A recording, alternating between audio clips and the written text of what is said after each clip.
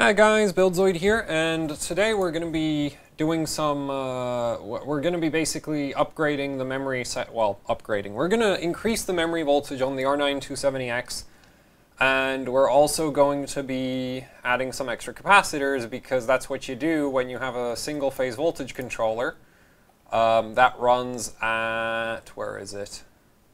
300 kilohertz, right? So we're going to add some extra capacitors to it. We're also going to increase the output voltage. So at stock, this thing is configured to 1.5 volts, and we're just looking at the data sheet here because this is how we're going to mod the voltage, which essentially is just this FB pin right here. So that's pin 6 relative to this dot. This dot is put on the diagram for orientation. You're going to find a similar dot on either the chip, or there's going to be like a little indication on the PCB with like a more white corner at one side of the chip. Anyway, that dot is for orientation, pin 6 is feedback, and if you want to know what that pin does, we go FB,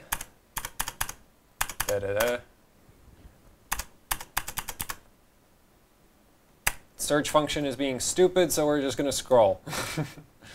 So, scroll down.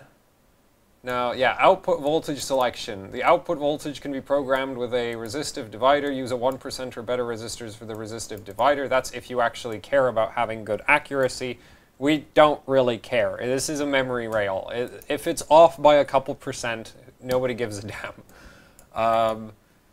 The FB pin is the inverter input of the error amplifier, and the reference voltage is 0.8 volts. The output voltage is determined by, and this is the part you actually care about, V out equals 0.8 times 1 plus R1 over R2. We don't actually care about what the values of R1 and R2 are. Basically what this equation tells us is if we reduce, because R1, where R1 is the resistor connected from V out to feedback, so we're not going to mess with that one, and R2 is the resistor connected from feedback to ground. So essentially if we decrease the resistance here, right, by say 10%, it's going to roughly by 10% increase our output voltage, which is what we're going for, because stock, the memory runs at 1.5 volts, and I want to bump it up to like 1.65 to maybe 1.7, which is again why I don't really care about using a like high accuracy resistor, because it's like if it's 1.66, we get more overclocking. If it's 1.63, we get less overclocking. It's not actually going to really affect the lifespan enough for me to give a damn. So yeah, that's why we're just going to use whatever cheap, some cheap through-hole resistors for this. They might be 1%. I don't know. I don't care. I didn't check. I'm pretty sure they aren't. Anyway, but yeah, if we just reduce the resistance from the feedback pin to ground by roughly 10%, we're going to get roughly 10% more voltage. If we do, if we reduce the resistance by roughly 20%, we're going to get roughly 20% more voltage. Like, you could actually solve that equation if you wanted to, right? But that's the gist of things. And we are just going to use a resistor. If you actually wanted to have voltage control, you'd use a variable resistor. You'd use a potentiometer as a variable resistor to have voltage adjustment. But I don't really feel like figuring out where to put more, like, I don't feel like bothering with using a potentiometer on this thing. So that's kind of that. So let's move over to the work area, which I've forgotten which camera that is on, so give me a second. It's on this one. Bam! There's our card. So, this here is the 270X, of course. Is that laggy? No, it isn't. Cool. So I'm just going to turn on my soldering irons, all 2 of them. Going to grab the hairdryer. Well, let's disassemble it. And we will be using the hairdryer to heat the card up a bit. I'm not going to use the hot air because it's just, well, it would be faster, but if you want to copy this, the hairdryer is going to be probably more accessible than a hot air station. I would not recommend, well, I guess you could use a hot air gun. The main issue is that it would, main risk is that you'd overheat something, but anyway. Let's just pull those out. So that's that. We're also going to be adding 3 of these capacitors right here. Will it focus? Too close? Yeah, 3 of these. These aren't necessarily the best capacitors I have for like volt modding. It's just that I have a ton of these and I don't have anything to use them on. Well, it's like I don't want to use those on like actually good cards I care about. That's basically it. So, you may notice that I have some notes on this card. So the MEM VRM is this right here, which is that right there, right? If we flip it over. And I know that because I checked the voltage on these capacitors while this was running. It's 1.5 volts, so that's our memory VRM. That's what powers the memory chips. That's what we're going to be modding. Our voltage controller is this chip right here, and this chip over here is for that, that right there, right? For this VRM down here, which is the memory controller rail, or something like that. I don't really care. So anyway, here we have our card. And I forgot to get my multimeter, so I'm going to go grab that.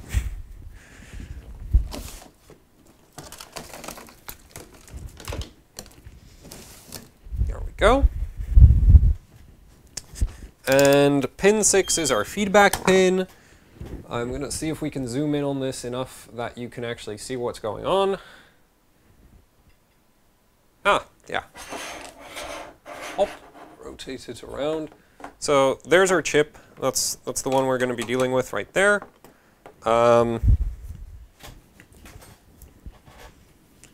Let's see. Our orientation dot is up here, so pin 6 should be this pin down here. Now, if you're working on something more complex, like say like if you were doing a similar style voltage mod on a chip like this, I would recommend that you trace your pins out so that you don't need to do a whole lot of very fine soldering.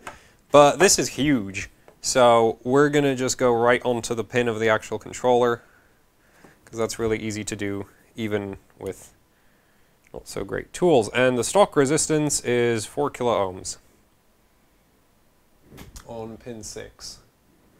So if we put a 40K in parallel with that, then we'll get roughly 10% more voltage. But they don't make 40K. Well, you can buy 40Ks, but I only have a 39K, so we're just going to use that as soon as I find one. If we use like a 33K, then we get even more voltage. So there we go, that's a 39. Isn't it? Yeah. So, actually for this, screw it, we'll hit it with the hairdryer. My hands are cold.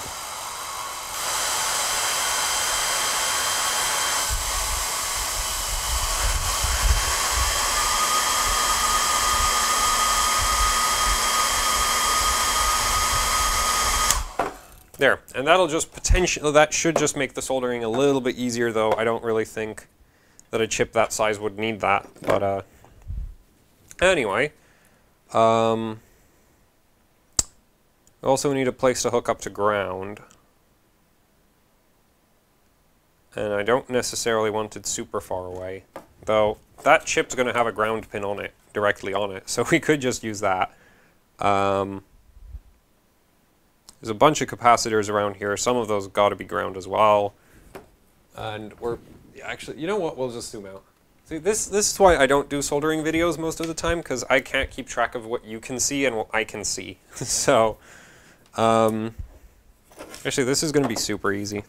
That cap over there has to be ground. That side of it. I am correct about that. Oh, you can't see the multimeter? So, well, you can see it, but I don't think you can read it. Can you? Yeah, you can. Okay, so that's 0, other than, you know, me wobbling the probes. Screw it, we're calling that 0.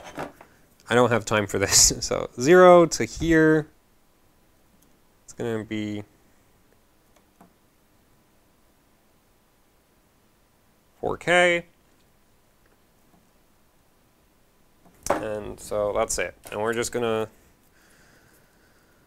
throw our resistor in, and we can go, I mean, I could literally just do it with the wire from the resistor itself, but I'm not sure how convenient that is. Also, where'd that go? I should have prepared for this better. Oh well, we'll just use these to hold it in place.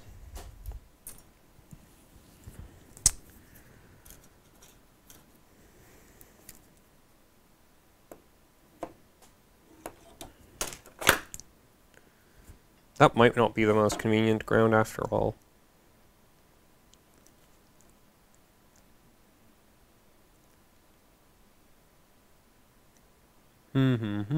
That's gotta be 12 volts though. I'll go in there.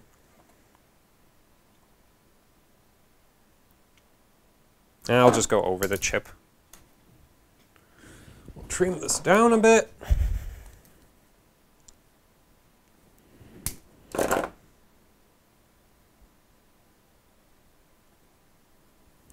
that down as well. Are they seriously not here?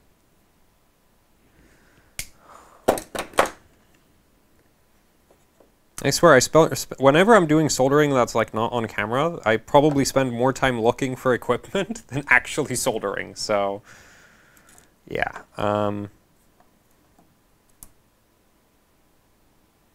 It says a lot about my organization.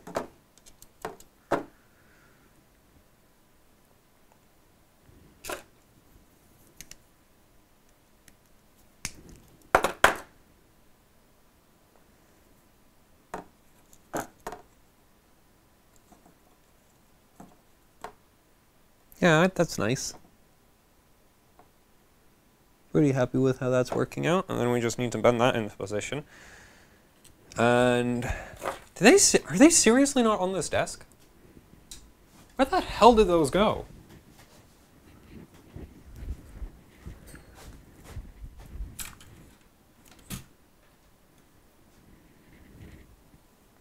Man.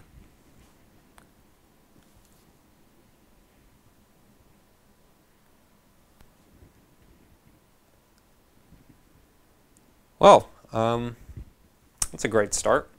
This is going about as well as I expected. This might end up being a patrons exclusive at this rate. Because it's just so damn bad that it's not worth putting on the main channel. Oh boy. Where, like, this is the problem with having, like, tools for doing little things, is the tools themselves are little, and so they disappear.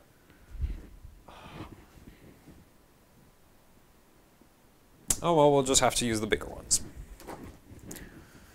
This is gonna suck.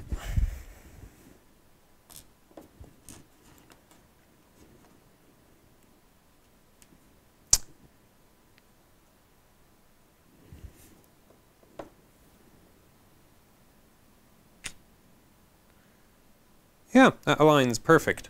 So, I'm going to take my smaller of my 2 irons. At this point, I could probably go and reheat the board again, but I'm going to put a little bit of flux on there. And solder. Go. Okay. That's actually going on well. Mostly because I'm pretty sure this area of the board doesn't have... Yeah. Cool. That's blobby AF, but who cares? Like, as long as the pin doesn't fall off, works, right? Might not be to any long-term endurance specs, but then again, I don't really intend to use this card very much.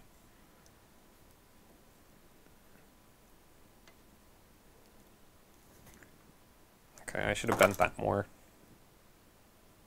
Really wish I had my other set of tweezers. Finally remembered what they're called. And those power connectors are getting in the way.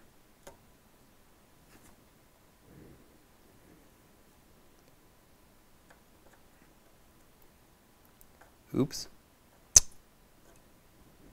Well, that's disgusting and horrible, but it'll work. Actually, will that clear the heatsink? Oh yeah, that'll clear the heatsink just fine. And now we need to get the other end of that to the capacitor, and we should be gold. Up. That's actually probably part of the... Actually, yeah, that's going to be a much more substantial power plane there, or more ground there, so I'm just going to get the bigger, less accurate tip, but there's less stuff to make a mistake on, so... Yeah, ain't going anywhere.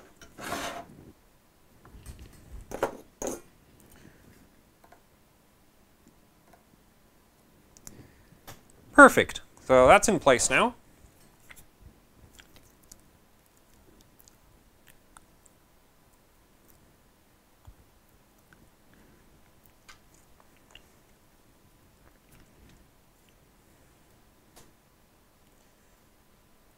And I'm just going to check the measurements and make sure that I am right about this. So previously this was at like 4,000 ohms to ground.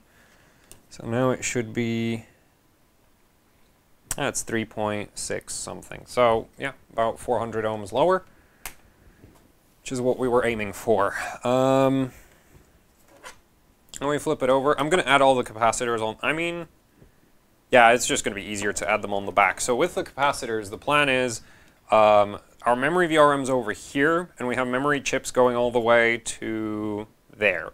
So basically, some of the concerns I have is like, you know, extra capacitor. We're going to add a capacitor over there, and one right at the output as well, just to add some extra bulk capacitance. Potentially, you know, well, for memory, you'd also want to add maybe some small multi-layer ceramics, but those are a pain to add, so we're just going to go with these big ones for now. For those, we're going to start over there, and at this point the board is cold, so I'm just going to heat it up.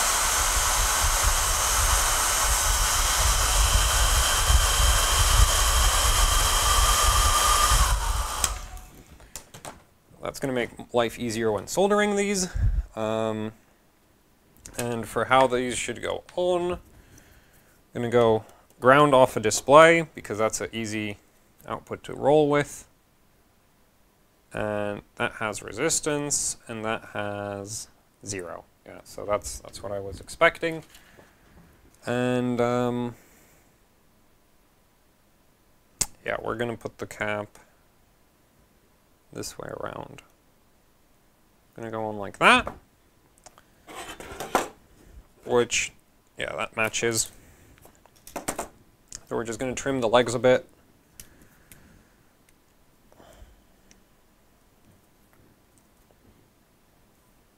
Maybe a lot. Go. Okay, we can trim them more.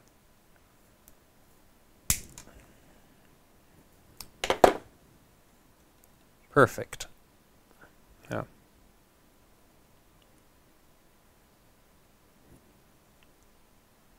Ta-da! So for all of this work, because we're on the actual output of the VRM, that's generally going to be a pretty solid power plane. I like to use the really fat chisel tip instead of the significantly less fat chisel tip. That's the other iron I have. So.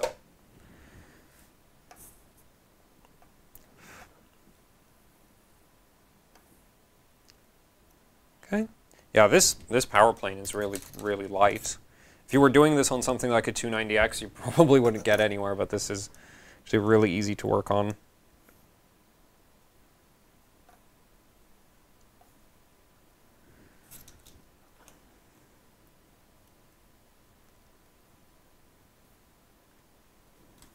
Well, it's blobby, but structurally sound, so I'm just going to call that a day. There we go, that's one. Looks like garbage. Wait a minute. Go. Why? Nah. There. So that's our one extra 560 microfarad right on the output. The ones that this card originally came with are also 560s, but they're like this really, well, they're pretty tall, so I'm actually not sure what they'd be like in terms of specs, but anyway, these are probably better than what was originally on the card. And then we're going to add some over here. So we have some unoccupied pads right there. Right? We have that unoccupied pads for the multi-layer ceramic over there. So we're going to whack one capacitor on that. And we're going to do the same over there. Over there. Also on the unoccupied pads. And I'm using the unoccupied pads instead of the, like, you could put the cap on the existing multi-layer ceramic. It's just that multi-layer ceramics aren't exactly structurally robust. And if, you know, that cap gets like knocked around, it would potentially take the multi-layer ceramic off the board, and that would suck. Also, I just want to check that this is actually... First, we're going to check that that's actually on memory. Come on. It is. And so the other end is ground. Yeah, so one end's ground. So what I like to do is, if I'm doing a card with a lot of stuff on it, where I will often pre-measure all of my capacitor locations and check off which side is ground or which side is voltage, depends on the card, whatever's more convenient. This one we're going to check off the ground. That's ground on that. And then we're going to do up there, and then we can come back to that and solder all of them at the same time. Well, solder them all quickly. That side's voltage. That side's ground. I'm just going to check that that is actually hooked up to memory power. I don't think it's going to be hooked up to anything else, but I made that mistake on other cards before. But this is GDDR5, and this really shouldn't have any extra rails running there. So there. And now we're just going to put flux on. And yeah, some more soldering. I'm still going to be using the big old, like the really fat chisel tip, because that one's just better for this kind of work. Yeah, and we're going to add this one on facing away from the memory chips, and the one up in that top edge, I don't really like having things right up against the edge of the PCB, but it's not going to be too bad.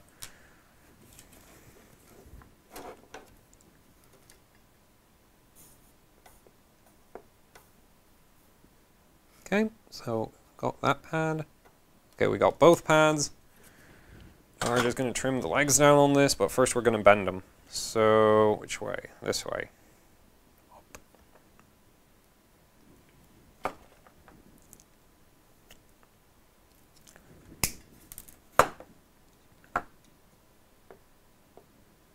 Like that. I could, well, screw it. I think there's still probably enough. Okay, maybe there isn't.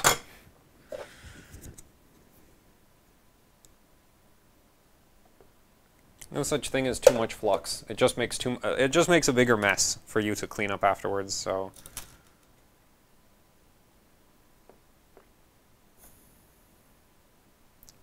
There we go. And now the other leg. Yep. That looks relatively nice and tidy, considering that that type of capacitor isn't supposed to be there at all. Ugh. Let's see. Come on. Focus. There. So that's that one. And now we can just do this other one up here. And yeah, that's going to be it. Now, hopefully after this the card will be able to do over 1600 megahertz memory. Or we might be able to drop the timings down a notch and max out the memory slider or something.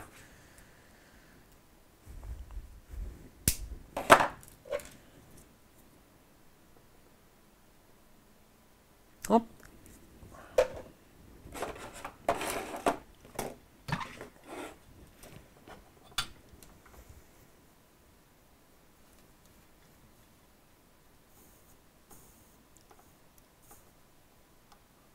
Go. See, this edge of the PCB area is even easier to... Well, no. I really want... Wait, we'll see. We'll see how I decide to...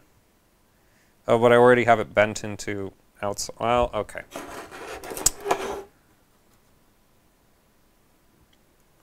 Go. The thing is, I like to build up a little bit of extra solder on top of the pads initially, because it's easier to get the capacitor to grab onto the pads. So.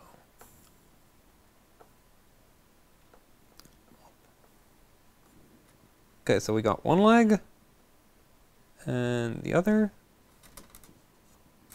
and there we go. Okay, that's not going anywhere. So, there. That's our memory mod. If you wanted to do this with like controllable voltage, then you'd use like a 40k ohm potentiometer and just use that to ground instead of a instead of just a resistor. If you wanted to have this on an on-off switch, you could just put a switch in series with the resistor. But if you're like me, where it's just like, oh, screw it, if it works, it works, then you can go for something like this. And I'm surprised the lav mic hasn't managed to run out of battery yet, so that's great. Yeah, that's all there really is to it. Good rule of thumb to follow whenever you do any kind of modding is to check that you didn't create any short circuits at the end. So it's going to put one against ground, one against the inductor, and everything's good. So I'm just going to call that good. We're going to turn that off. Now we just need to remount the heatsink. I'm not even going to apply new thermal paste because why would I? Right? It's not like we care about doing things too properly here anyway. So just going to respread what was already on there.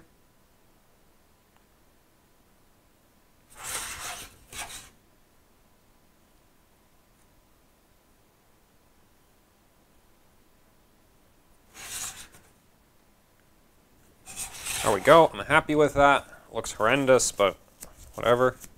It's not like this thing runs all that hot.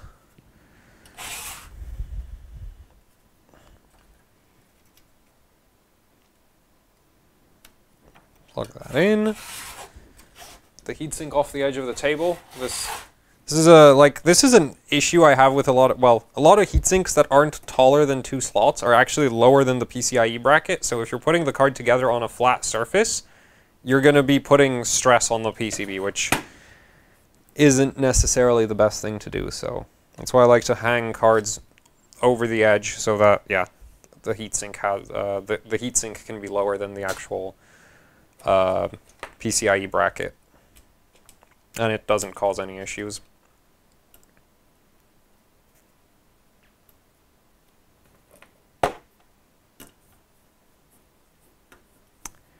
Go, that's one. At this point, it'll hold at this point.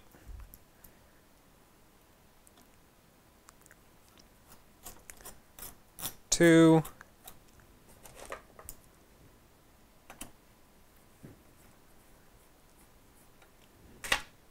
There's the third. I mean, fourth.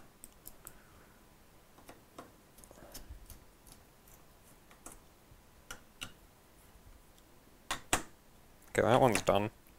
Yeah, okay. Well, screwed up the mounting order, but hey. It's just on air cooling. So there, that's it. That's done. That's really all there is to it. At this point, it should run a bit better. That's assuming it scales with voltage. And yeah.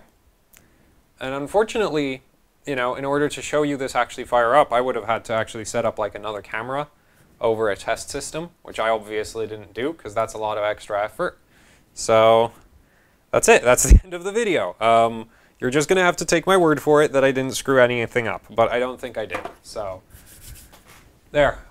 Thanks for watching. Like, share, subscribe, leave any comments, questions, suggestions down in the comments section below. If you think this video is terrible, you can also leave that down there. I mean, anything. And yeah, if you'd like to support what I do here with actually hardcore overclocking, then, you know, I have a Patreon, I have Teespring, there's links to both down in the description below. They both help out with running the channel immensely.